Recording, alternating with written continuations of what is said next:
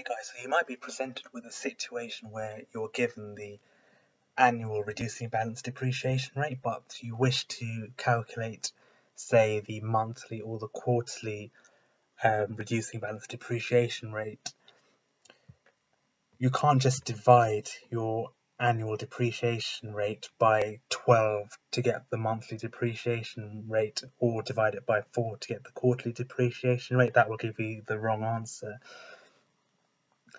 Fortunately, there's a simple formula you can use in combination with Excel to easily calculate the correct depreciation rate that you need to apply when calculating the quarterly or monthly reducing balance depreciation. So to begin with, I'm going to do the simple yearly calculation, then we can cross-reference our quarterly and monthly calculations to our yearly figures. So to begin with, we've got an initial asset value of £100,000 and the depreciation rate is 20%. So the opening balance will equal our initial asset value, which is 100,000. Our depreciation will equal 100,000, which is our initial value, times by 20%. So that's the depreciation charge for year one, and the closing balance will equal our opening balance minus the depreciation for year one. So the carrying value at the end of year one is 80,000. So our opening balance in year two will equal the closing balance in year one. And we can just drag this formula down. And now we can just drag down the other two formulas. And this gives us the depreciation calculations over a 3-year period. Now say we want to calculate the quarterly depreciation on a reducing balance basis. Well, we need to solve for a simple formula. So how does that formula look like? Well, the formula that we need to solve will be the initial asset value, which in this case is 100,000, that times 1 minus x, which is the depreciation factor, which we need to try and solve for, whole thing to the power, because there are 4 quarters in a year, it'll be to the power of 4. That needs to equal the closing balance at the end of year one, which is 80,000.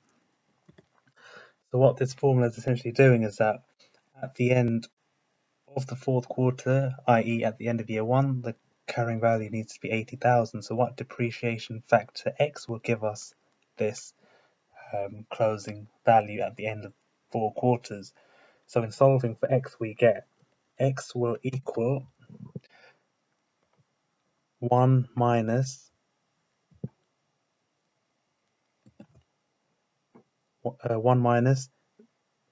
80,000 divided by 100,000, which gives us 0.8. So it'll be 1 minus 0.8 whole thing to the power 1 divided by 4, which gives us 5.43%. So that's the depreciation factor which we need to apply. So we can make this formula a lot more dynamic. So what you notice is that the 0.8 that we've got here, that is essentially 1 minus our depreciation rate. So we can link this 0.8, which gives us the carrying value at the end of each period, we can link it to here. And we can also, we notice that the number 4 here is essentially the number of quarters that we have in a year. So within our time factor, we can enter in 4, and then we can link our formula to that input cell reference. So what this effectively means is that we can change our parameters here in accordance with whatever we want, and that will update our depreciation factor. So once we've done that, we can now calculate the quarterly depreciation rate. So we know in the first quarter, opening balance will equal our initial asset value, which is 100,000, and our depreciation amount will equal 100,000 times our depreciation factor there, and the closing balance will equal our opening balance minus our depreciation rate. And then in quarter 2, opening balance will equal our closing balance, and now we can just drag down. So we know that over a 3-year period there will be 12 quarters, so we want there to be 12 quarters in our table. The closing balance, well, let's get this formatted correctly, so we don't want there to be any decimal places. So now we can just drag down our formula,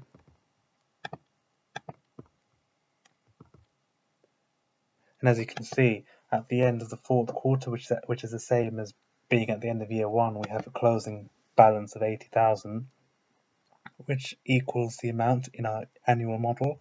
If we go to the end of quarter 8, which is the end of year 2, we've got a closing balance of 64,000, and that equals our closing balance at the end of year 2. And if we go to the end of quarter 12, which is equivalent to the end of year 3, we've got a closing balance of 51,200, which is equal to the closing balance of 51,200. So if we sum the depreciation in year 1, which comprises the first 4 quarters, we get a total of 20,000, which is equal to the depreciation charge in year 1 as per our annual model.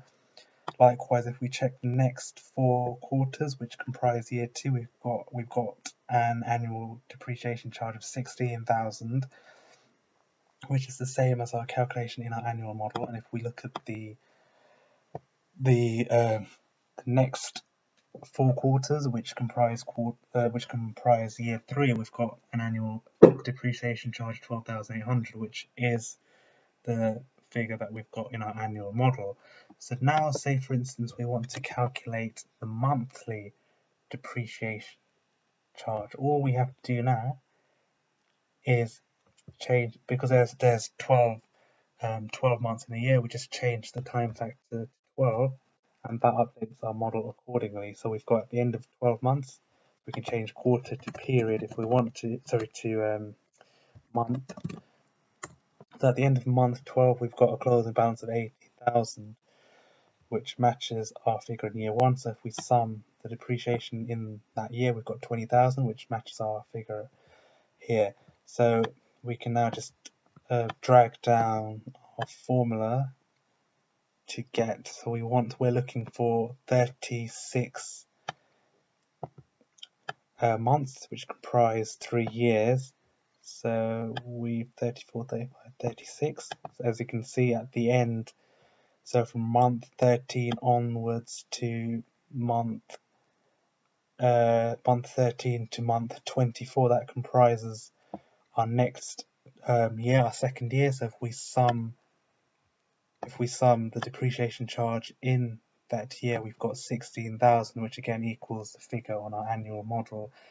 And if we look at the next 12 months after that, which comprise year 3, we've got total depreciation of 12,800, which equals the figure on our annual table.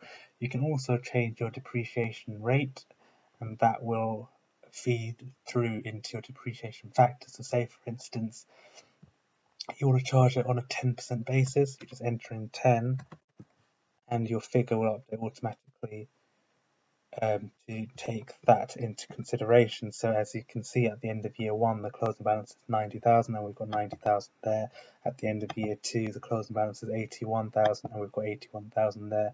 And at the end of year 3, we've got a closing balance of 72,900, and there's 70,900 there on our table.